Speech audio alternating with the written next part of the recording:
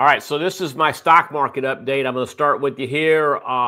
It is November 25th, 2024, and we're going to go through stocks. We're going to go through bonds, commodities, little Bitcoin, and then I'm going to give you my holiday projections for those that I have projections for. So, stock market, as we're looking at the stock market, folks, you can see here, I've been talking about 600 now on SPY for, oh, wow, it's been a while. And we hit 600 at the beginning of November, and we've come back, a little pullback. We hit it again, but something interesting happened here this month. The chart has changed. The chart was giving me an initial target at 600, and I thought, target acquired. We should expect to see a pullback. And while I do expect the pullback, what's changed is the nature of the move. The move is suggesting that we are now in an institutional phase of the stock market, and we should still expect, after a pause, a bull run into the retail phase. That's entirely possible that we could see here on the SPY. All right, bond market, pretty much doing the same thing it's been doing all year long, holding the line on both 87.50 to the downside and just over 100 on the upside. This is TLT, all right? This is not 30-year bonds. This is the 20-year iShares Treasury Index. It correlates very highly with the bond market. But year-to-date down about 6%, but it just really seems to be popping back and forth. And if you were to push this chart back in 2023, you'd see a lot of the same, all right? Trendless the entire year. I don't see, I see us staying inside this range. I don't see breakouts one way or another on this for any large amount of time. Speaking of trendless ranges, take a look at USO here. Slightly higher year to date, but if you were to look at where the low has been for the year, that was back at the beginning of the year. Where the high was for the year, that was in April. You take a look at where we are, low to high and where we are now.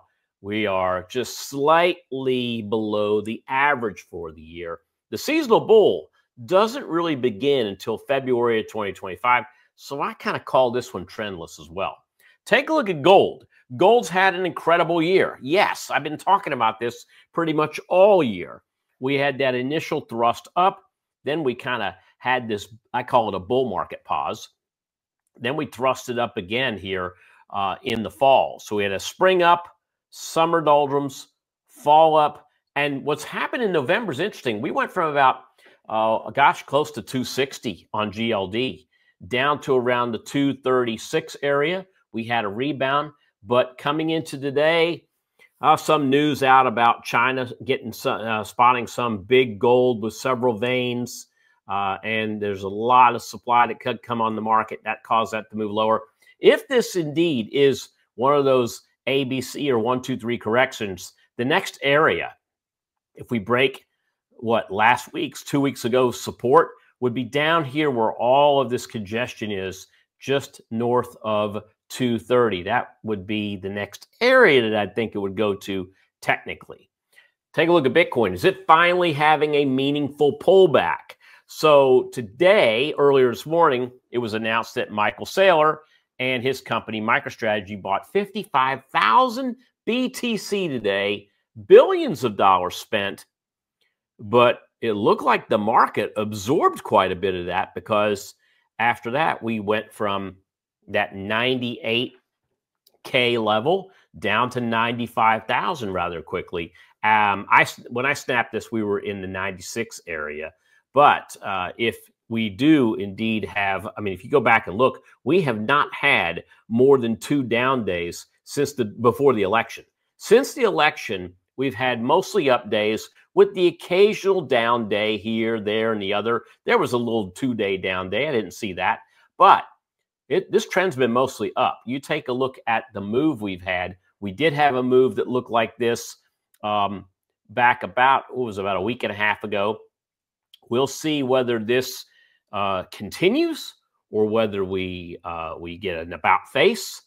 90K is the area that is round number support. It's also where we saw a lot of congestion from about the 10th of November to around the 17th. So you go take us back a week or two, you'll see where that area is. Couple of points I want to make. We talked about AMBA about a month ago here, and I ended up buying some call options on these. I ended up selling them for a double today. I didn't sell them for a double. I had my double placed way back here, and of course, coming out of last week, we had a big move up for AMBA, and so those call options, it was actually kind of shocking when I saw the notification come through because I wasn't even looking at them. But that's what you need to do in order to get out of something without looking at it every single day, is put your exit order out ahead of time. I did that, and Robinhood notified me, and I'm out of AMBA. The only other trade we have discussed in the last month was the technology sector. Back in September, we were looking at December options, and bullish from September 23rd. I ended up getting that spread on, and a lot of you saw me do this for $4.40. And you know how I am about ETFs. So I usually look for about 50% on those, and I'll sell off half. Well, that 50% came rather quickly. And then we had a pullback. We had a run back up into November after the election to highs, pull back again. It's really kind of been languishing. I think the last time I checked, we were in the 7s, so slightly up on that.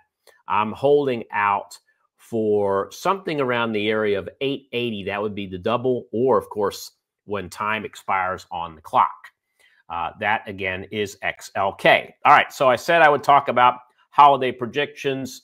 Here's what I'm seeing. Really three things. Stock market, and I'm looking at SPY. I expect it's going to move higher. I believe we are going to retest 600 here real soon, and we will be in the 620 area by the end of December. That is trend, that is seasonality, that is buy in November, that is holiday rally. Commodities like USO and GLD, I think they're going to stay in their trading ranges. I don't see them making any kind of meaningful highs. And in fact, I have USO in a seasonal bear opportunity right now, and GLD looks like it wants to pull back from what we're experiencing here for the month. All right, so commodities, pretty much range trading. Bitcoin, let's talk about Bitcoin for a moment. So we've been looking at this 100K mark here for the last week or so. We got a pullback today. I believe even if we pull back to the low 90s or even 90, I believe we will break the 100K mark by the end of December, and I am targeting 109 by year's end. So that's my stock market update for you this week. Couple little extras on some stocks we talked about last month, and holiday projections through year's end.